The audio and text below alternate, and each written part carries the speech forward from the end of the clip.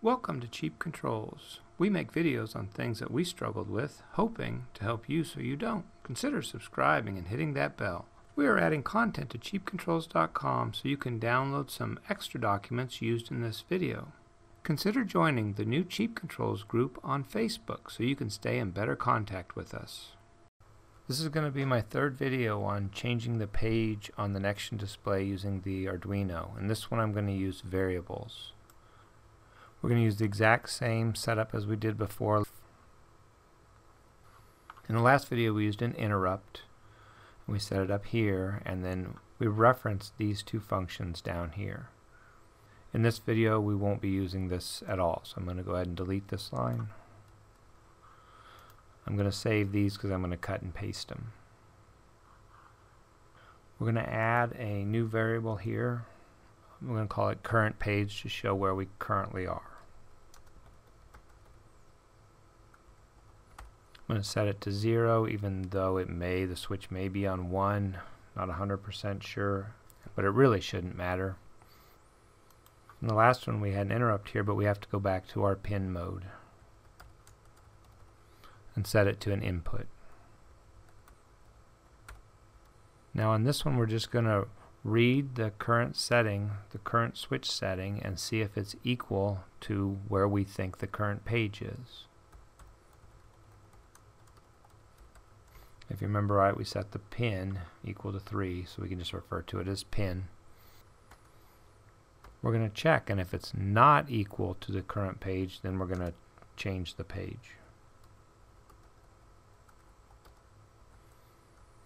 The first thing we're going to do now that we're in this loop is we're going to set the variable current page equal to what the switch is set at.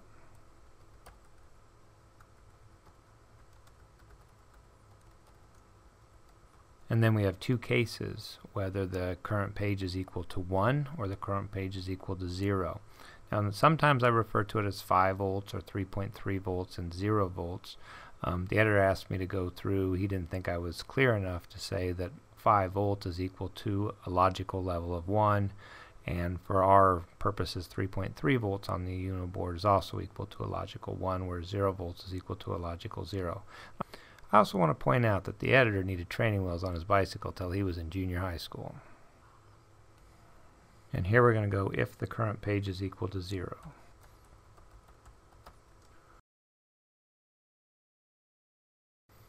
You actually want two equal signs here instead of one, or it will set it to 0.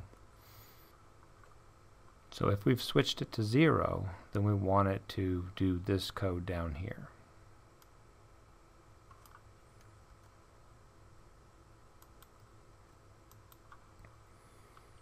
And we don't need to do anything with the interrupts because we're not using interrupts. So now I can delete this portion.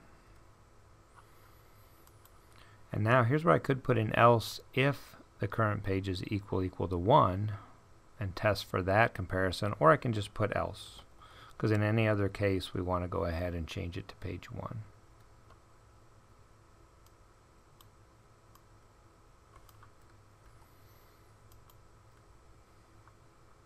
And now we can delete this. I'm going to go ahead and upload it and see if it works.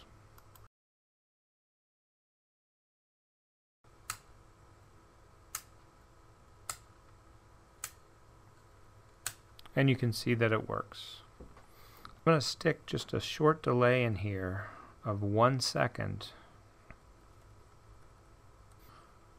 Since I had old code in here that worked before, what if my upload process isn't working for some reason? I'm going to go ahead and send this to it and see if the 1 second delay, just to confirm that this does have the new code.